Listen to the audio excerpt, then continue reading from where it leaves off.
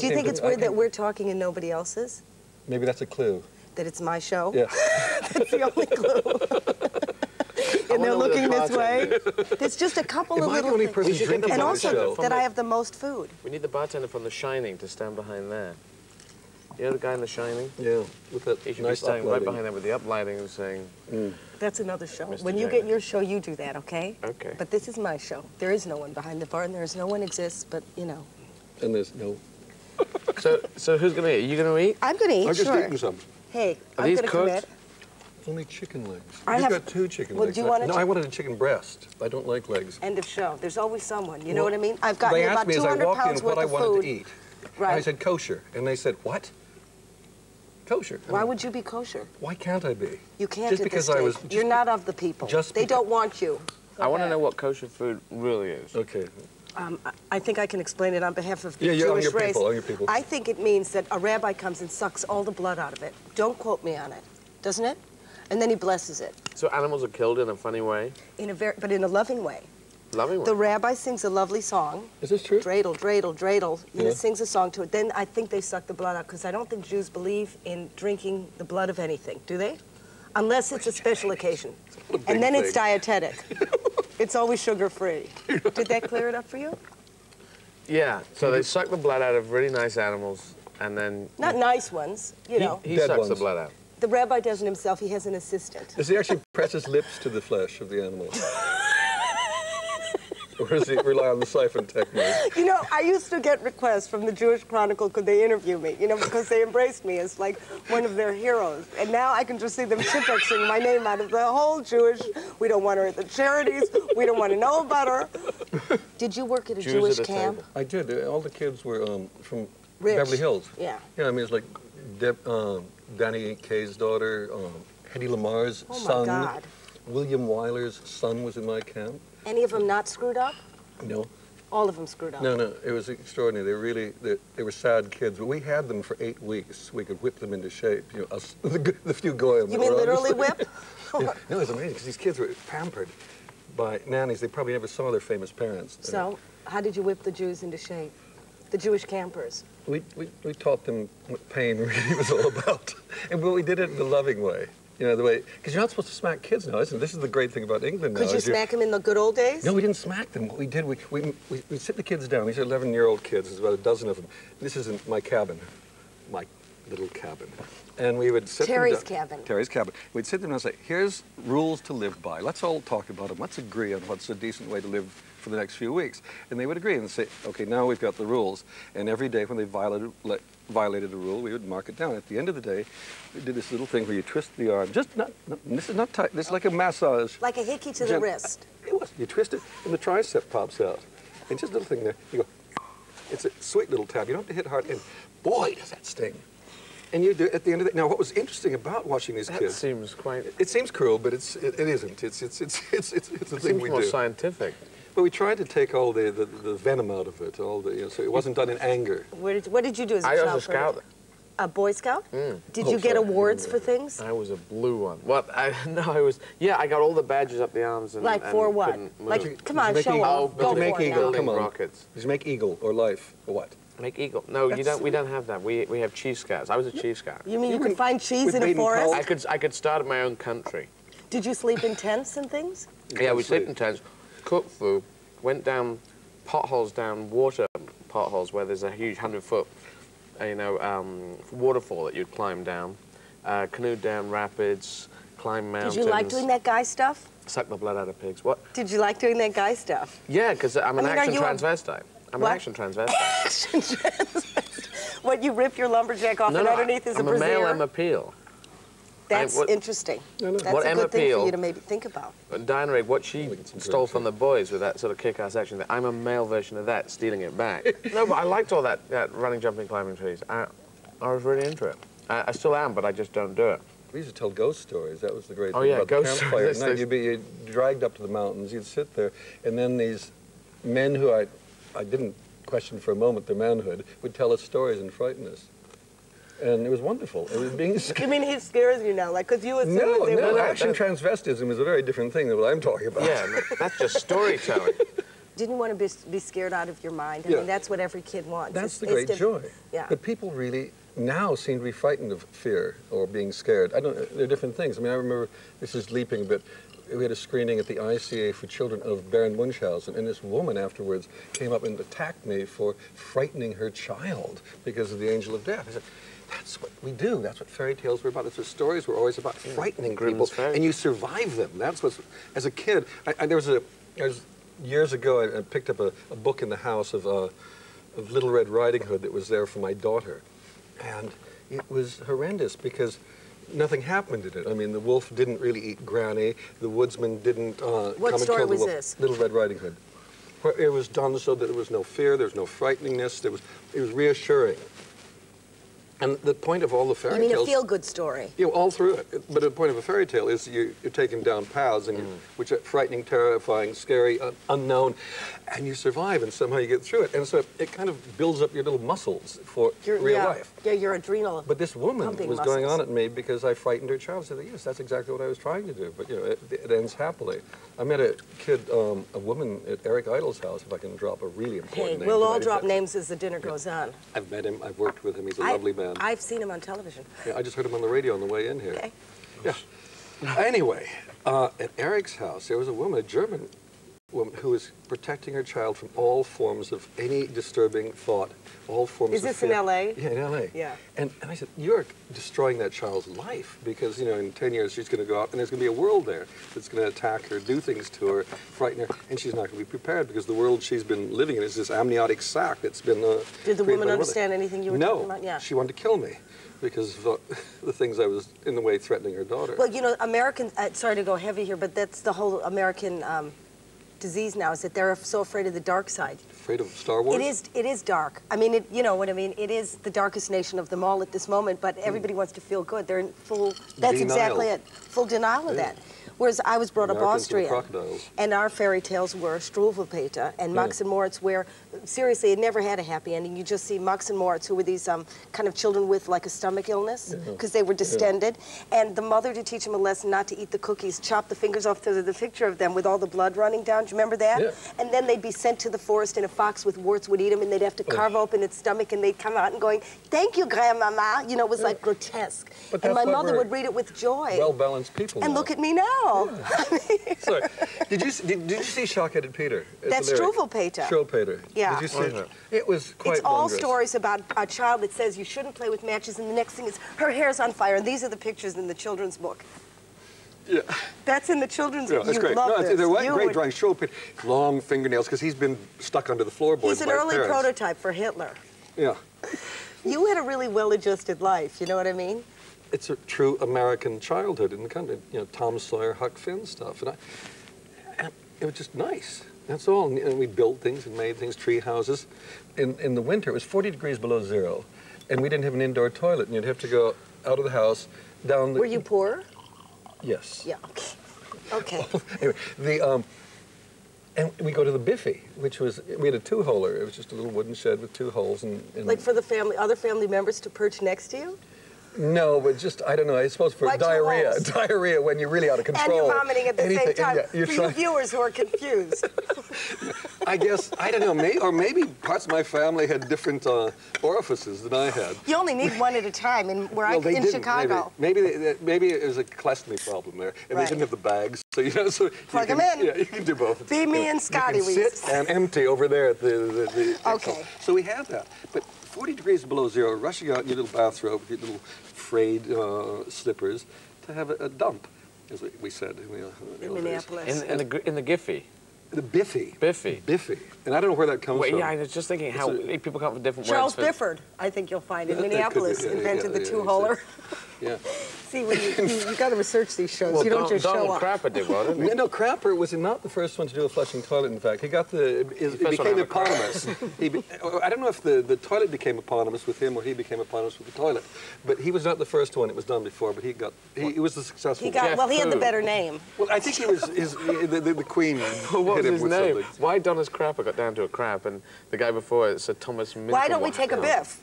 I remember going at my grandma's house. We had an outside loo, and you probably never saw an outside loo, but Privileged. we yeah, that was just, you just wouldn't want to go out. You just hold it in. We went all to night. camp for that and paid $1,000 for 2 months Really? to do that. But, I mean, go We ahead. learned control of our bodies. Your because of grandmother that. sent you out there? No, just your body sent you out there. Your backside sent you out there. Unless you wanted to lie and poo all night. You went outside, man. It's a but woman they had a potty for just having a wee. But for poo, you had to go, well, you went out down the end of the garden. Americans, and you don't use it in your act, are not obsessed with toilet at all. Do you know what we're just not, it's not, we don't think relieving yourself of gastric things are funny, like in England they do. Well, you do, and I wonder, do you think the biff affected you in a weird way? That's why I came to England, because you thought that was funny. I think that's why I came to England. Because we're the only people on the planet that found excrement humorous. Let's talk about you now. Let's get off of him, because I can see you get Nancy. You know what I mean? If you don't let them out of the corral, they'll just back up and start. No, I'm okay. I'm just going to drink and eat red things. If God could come down now, whether he's Jewish or a goy or whatever, and he could say, we could remove your penis and we could turn you into a woman and the deal would be done now, would you do it? And you would be a gorgeous woman. Would you do that deal? Yeah, I could well do. You could. Yeah, I'm now actually quite easy. Why now? Because I have the freedom to do what I want, wear what I want, express myself how I want, and I'm not so bothered. But, I mean, do you have use for your penis? yes, it's sometimes, you know, when there's a draft under the door. No, I do. That's brilliant. But we shouldn't go into this in depth because it's boring. But Just a little, no, but let's yeah. slide around on the surface. This is how she's made her living. This is how she's Can made we her just living, slide trying around to on get the people to surface? talk about these things. No, I mean... I can ask him. No, but I spend my living talking about this shit, so I don't... You know, No, and it's all like on- we're locking antlers now. The trouble is, I won't come up with any new insights that I haven't droned on about. No, but I've never heard you say if you could become a woman, you would become a woman. Oh yeah, well no, that's common knowledge in your circle. in my diary or something, which I don't write. Right. Okay, that's all I wanted to know. But yeah, no, because but I do believe that humans, you know, sex is coded in about 3 months, and we have this big thing about men and women, different. But in fact, human units and sex is coded in just so that we can procreate. Well, no, what's interesting about When is it coded in? I didn't get. I don't know, about 3 months, I think. I don't know. 3 months when? In the womb or yeah. in the air? So because Womb or air? Where? Womb. Oh, in the womb. Well, Okay. even before that, don't you think it's just could it be genetic? Is there the gene that says What? TV? No, Being it's the X or the transvestite. Y. We're not making this up. No, Yeah. not actually. That's the big one. That's Yeah. boy or girl. That's, you know, penis or not. Yeah. We're talking about the details, the subtleties. Oh yeah, well my thing is definitely genetic. Actually, it was a shock for me in college because we used to take tests, and I didn't know what they were about. I thought they were sort of IQ tests. They were very big, and this is in about 1960, big on tests. And I discovered that because at the end result of the test was that I had an awful lot of feminine qualities. In the 60s, this was shocking. I mean, we're talking about the beginning of the 60s, not the 60s. By the end, they'd be on their knees It with was like, happiness. whoa, what? Oh, God. And then you start wondering, what am I really doing? Because I liked art, I liked music, I liked the things that were deemed feminine. That's what was interesting about that time, how simplistic And was that to test if you were nuts or not, or what was the purpose of the test? I don't know. No, it wasn't. It was to find out who you were, what you would be best in life as. Oh, I remember that, yeah. That sort of thing. I mean, how does it, when you go to America, how do they put that, you know, because especially now, again, like not facing the darkness, how do they deal with you? Because they really like everything prepackaged. Yeah, well, I think essentially the coasts where I went to were essentially as cool and as uncool about it as they have been in London and Shetland, I should say. Yeah, without the S. Because I found everywhere I go that some people are cool, some people are not cool. And you can go to places where they're going to be more uncool, Leicester Square of a Saturday night, and you can go other places where they're going to be totally cool, like a music festival or something. You know, you can choose your spaces, and they will be cool or uncool. Did you go out of New York? The industry was less cool, though. Yeah. Sorry? Did you go out of New York into Middle America? Yeah, but I didn't sort of wander around and, you know, hugely make up. I was in a stage where I was getting kind of bored of makeup, in that stage of, I'm quite an advanced transvestite, so I don't need to wear... You're liberated. You burnt your bra. Yeah, I'd burnt my lipsticks. I believe that humour is human and not national.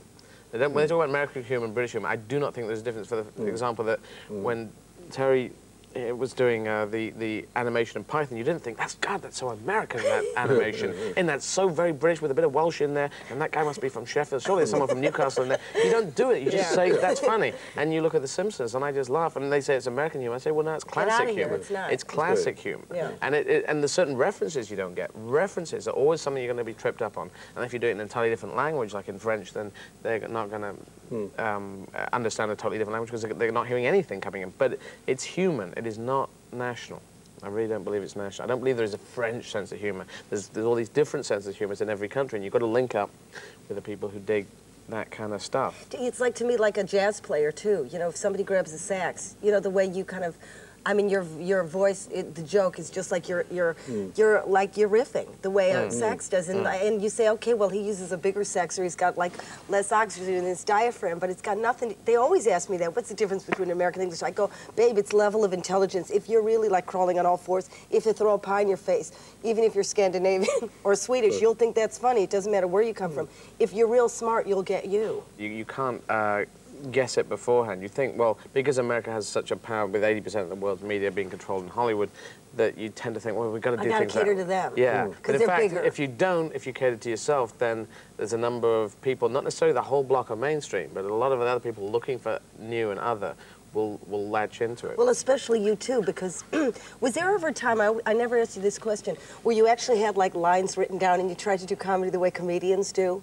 Like to tell a story that was scripted? Did you ever do that? No, I tried to write it down. I used to wander around Streatham Common with a tape recorder, ad-libbing stuff in the middle of the night. And then try to repeat it? And then I tried to write it down from that, but I just couldn't get it. So in the end, it all came from, I couldn't write it down so that it seemed to be coming out of my mouth. It just sort of, you know, when you're in a bush and you know, and it just didn't. But they do. I never get it. We watched the people. Billy Connolly at one point said, well, can't you write it down? You can't write Robin Williams. The same. You know, I equate the three of these people very similar.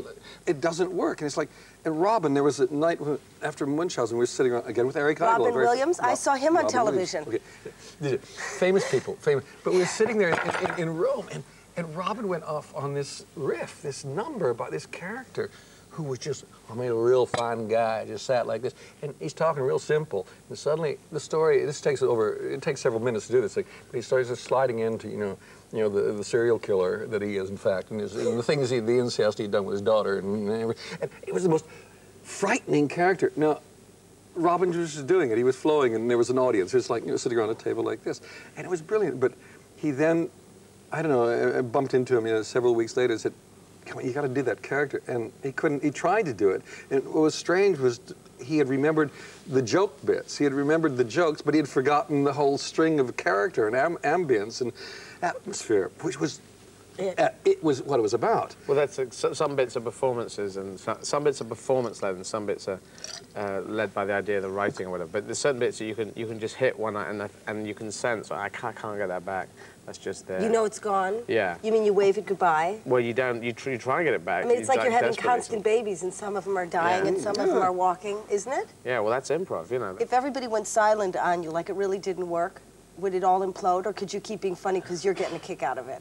I mean, what are you surfing I don't know. on? I have gone down to zero and into minus and then back up again once, but that was a Have you, like, admitted defeat? Have you bowed your head and said, okay, I'm only not with street funny? performing. Street performing, I actually, because street... Wouldn't that be great? Just bow your head and apologize. All right, you win. No, this is better than it. I suck.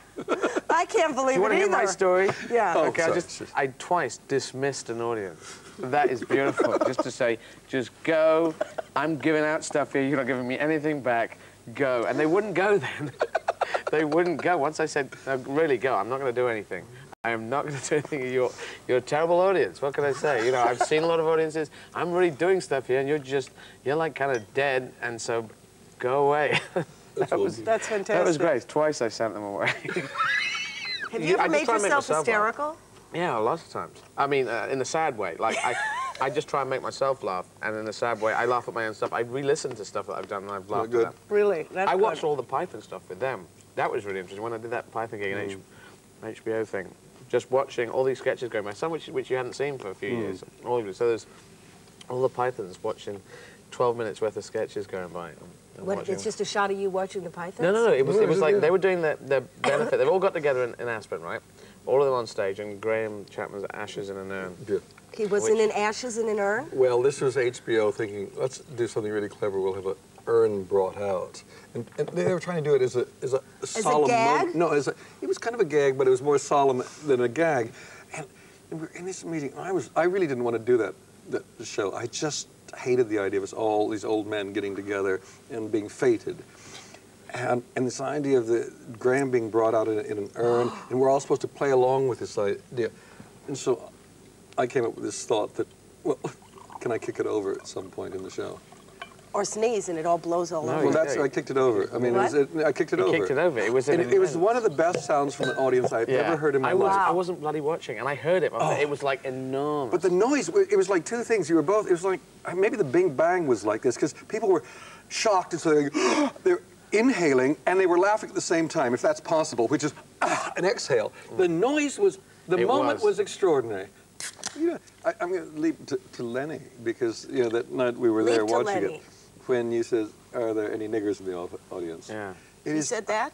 Well, this is Lenny Bruce. I mean, he's not him. Yeah. He's a decent guy. Okay. He would never, ever, He'd ever say say these words. Scandinavians. Yes, Scandinavians maybe, possibly. No, but this was a Lenny Bruce bit. Lenny Bruce. So Lenny did it. Lenny is guilty, and Lenny will burn in hell for this. No, it was a good piece because it was a brilliant moment. But what's so interesting in the play, which you know, at the time when some of us are old enough who saw the man alive, but you turn up the lights in the theater, and the audience is decent theater-going people who've paid good money, and he says this, and I've never seen people shrink more. And then he said, "Say the word." I mean, people are terrified of saying the word, and it's kind of interesting because Lenny was all about trying to get people to say the word, so it takes the power out of it. But the power is still there. Yeah, and it's an extraordinary moment. But the black people have reclaimed it. It was the fact that, you know, if you say the word enough, then it would become a meaningless word.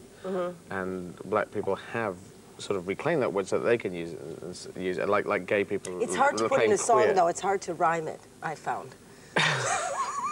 Is it? What songs do you do? Well, you know, well known for your songs. Sorry, I don't know your your work. I don't know. Trying to bring it back to me. Cigar, I thought. Cigar. Yeah.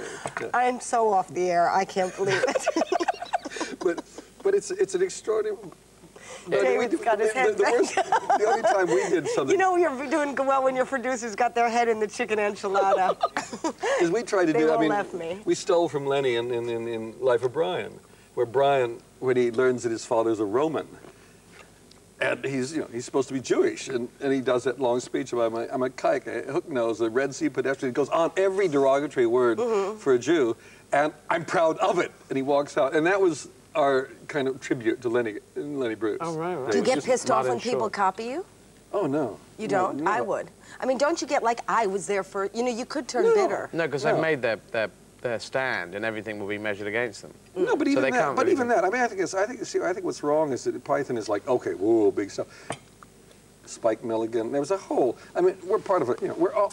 It's the continuity that I think gets constantly being stopped because it's not good for business. But being from America, we didn't know about Spike Milligan, nor did we know about the Goons. That's why I came here, because the Goons, the running, jumping, standing. That's why you came? Is one of the because reasons. Of the Goons? I loved Ealing comedies and the Goons. How did you know about the Goons? The tapes came out? Yeah. On radio, on FM radio. They were playing the Goons, and I said, this is extraordinary stuff. Nothing like that existed in America. So you didn't like Jerry Lewis? I did, actually. When I was younger, I did. Can I mention names again and places? You met Dean Martin? No, I met Jerry Lewis. Saw him on television? I didn't. In Cannes, you know, that very famous place. We were there with Meaning of Life, and Terry Jones was up doing an interview because nobody was talking to me. So Terry's doing an interview at the Carlton. I'm at the Carlton Terrace, of course, and and he's running down with a camera crew behind him, and he's just being silly, and that's this wonderful thing about performing, when one is so taken by the spirit, if we can talk like that, you know, you're obsessed by whatever it is you're doing, and he actually is running around grabbing people saying, who is Monty Python? Who and all these French people, and they're just like, and he grabs me, and he doesn't recognize me, his best friend, with half his name, and he doesn't, oh, and I said, oh. Oh, And I start taking my trousers down. Oh, wait. And we're doing this, and the camera's on us, and I feel this heat behind me, this volcano, this seething mass of just hatred and heat. And I turn around, and it's Jerry Lewis. And he's there. And the camera isn't on him. He doesn't know who these idiots, assholes are that are standing in front of him. And he hates us because we're in his way and nobody's looking at him. I just felt it was like awful. You know why he was angry? I mean, it wasn't just that it's the next thing. I think some comedy is so like, it's like the devil, you know, it's like a Milton Berle kind of comedy where it's like, hey, my mother-in-law, and you see it in the eyes, you know, like Bernard Mann, there's an ugliness to it. Yeah. Or else, and they're divided between, I've never said this, but like angels are, like when you're doing it, you're kind of free, it's freedom. And other ones, you'd see people in hell, like they're restricted to those lines or they're restricted to that attitude. And it, you know, you see it in New York when they come on stage, and I feel their pain. I can't laugh when they go, anybody been on a date lately? Yeah. And you think it's just about vomiting bile, whereas. And they're prisoners of it. Jerry Lewis is what he's about. Yeah, Jerry Lewis is captured till he's 75, going, you know, and God said, you will be in hell, you will make a fortune, Dean will die, and you will be cursed to do this ludicrous, moronic. Only one nation in the world respects him. France! Let them eat France! The only thing I'd say is that you know, some people do comedy to people to get the laughs. I do it to myself in order to make myself laugh, and hopefully they get it, because I like talking crap. Yeah. Endless crap. I can really get off my face and do it to myself in a very sad way. It's really enormously sad and quite cathartic. So the minute this is between sadness and hugely healthy, they're really close to each other. But if you're in touch with your sadness. It's not even sadness. No, it's just sad your that someone's talking nerdness. to You know, us. it's like, but it's a kid entertaining himself, and that's like pure joy. It's not about somebody spewing how angry they are that they're fat. That was my theory with Python when we were about to finish. I really thought the last series would be so boring because up till then we'd been surprising. People tuned in to be surprised. I thought, let's just be really dull and do about 3 or 4 shows that are just abominably dull. So people start switch off by the millions. And suddenly there's only 2 people watching. And then we do the best show we've ever done in our lives. And the word is, oh, my, did you see it? No.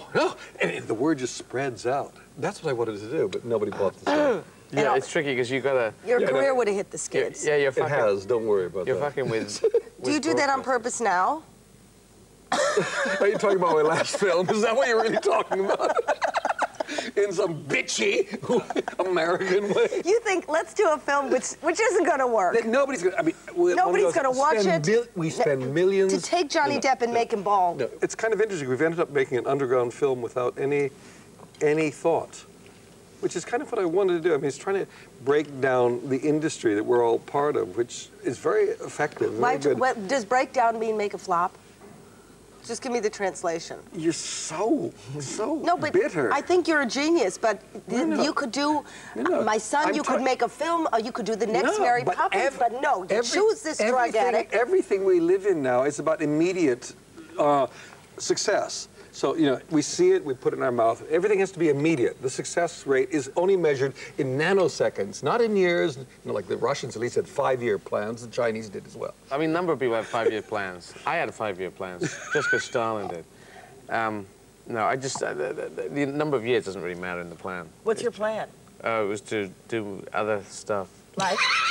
I don't know, different than what I was doing. Well, initially it was just to get out of the 80s because it was completely shit. Do you need? Do you feel you need to have the adoration of America? No. I don't like being. Why do you go there then rather than New Zealand? Because it's got all the juice there. It's got 80% of the world's media. What word I heard that as well. It has the power. Yeah. He said juice. And I don't like the idea. But a corrupt power. Well, no, I'm talking about pure naked power of Hollywood thing. America is interesting because it has the power, it has the machinery, it has the distribution methods, it has all of those things, and yet it has no ideas. There are no ideas left there. I mean, did you know this as a kid when you rebelled and said, I'm out of here? Because I smelt it early. Yeah, I think I did. Did you smell it early? No, mine was more about, I felt being an American, I was part of the most powerful nation on the planet, and I felt a certain responsibility, and I felt I couldn't live in America and deal with that. But if I lived in England, I could at least have a perspective from a different part of the world and accept my responsibility as an American who has that knowledge of that system. And yet, were you running away from something that you thought was not kosher? back to see how I brought it Oh, back.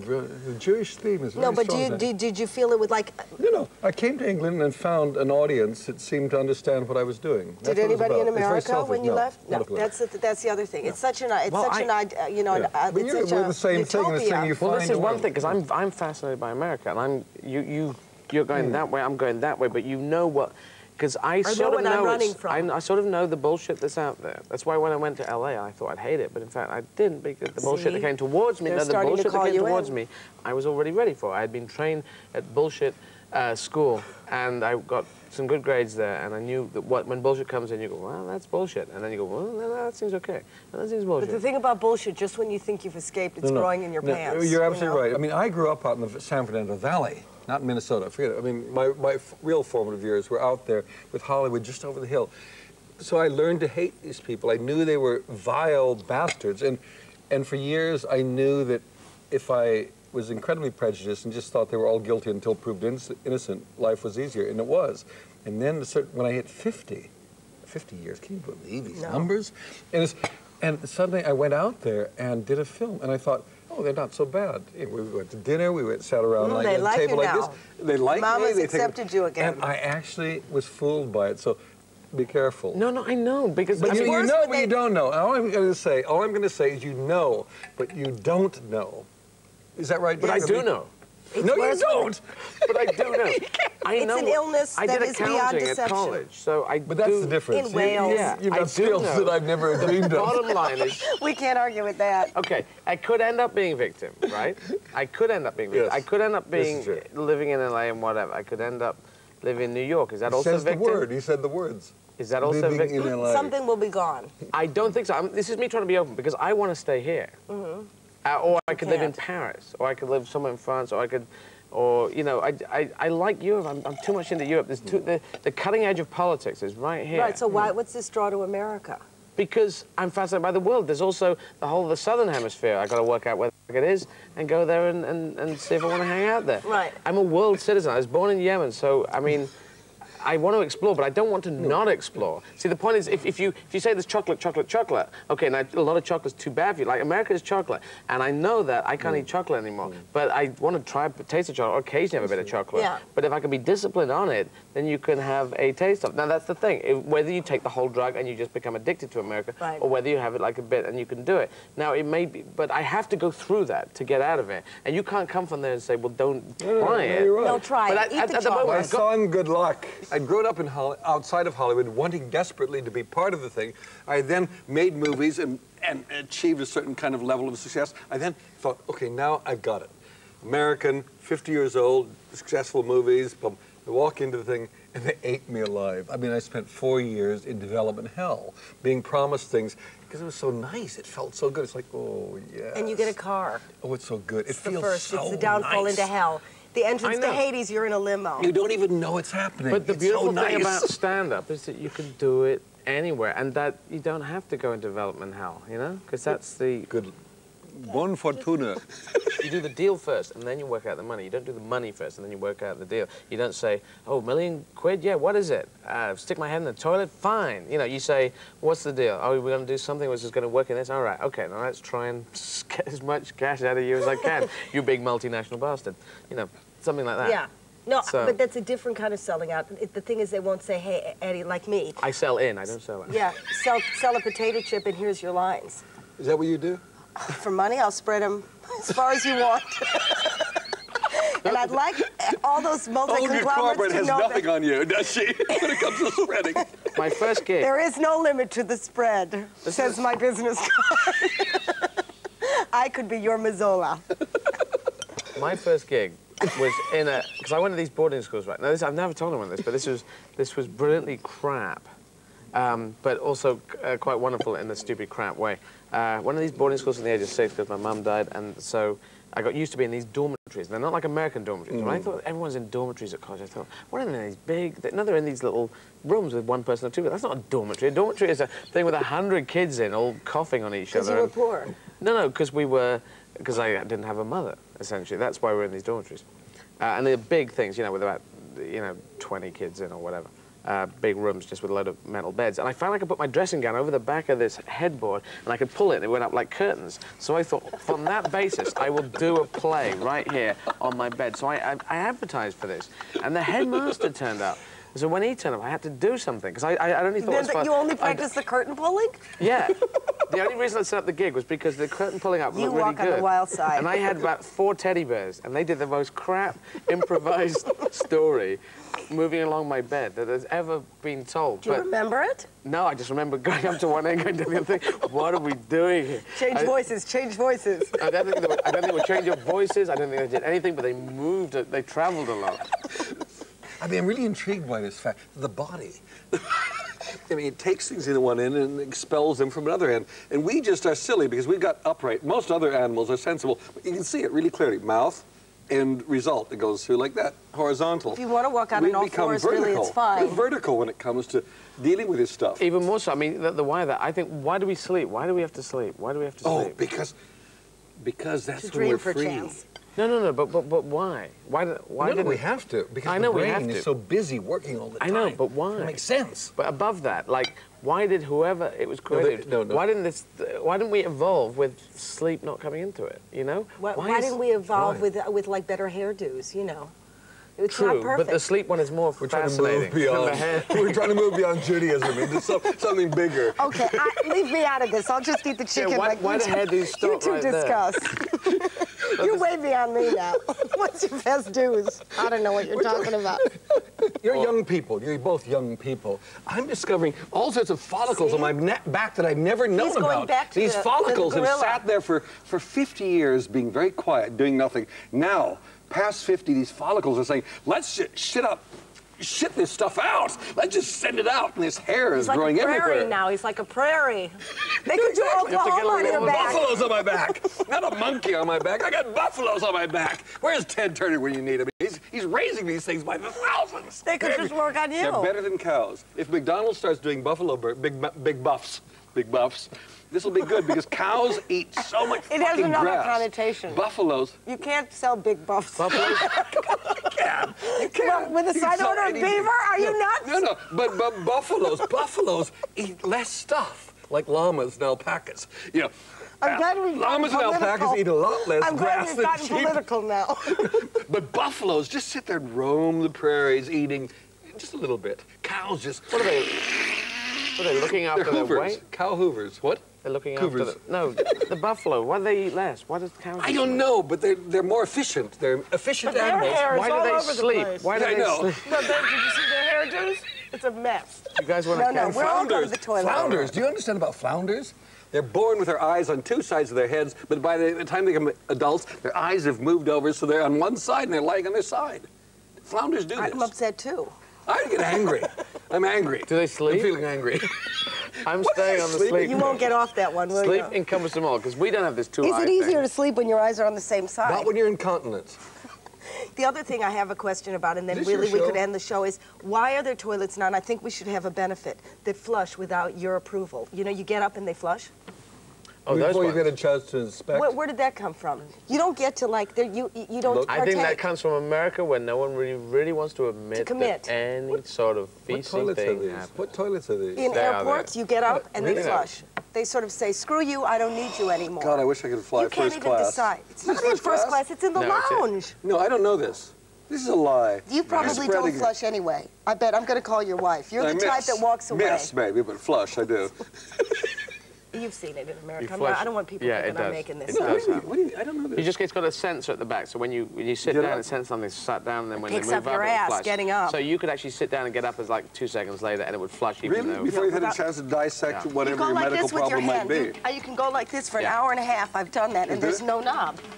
Oh, what a world you live in. Everybody up to pee at the same time. I'm left. You're left. It's me. But there's 4 cameras. You've got people to talk to. I want to eat. Can I go to, I'm incontinent. Can I explain that? Just do it in the napkin.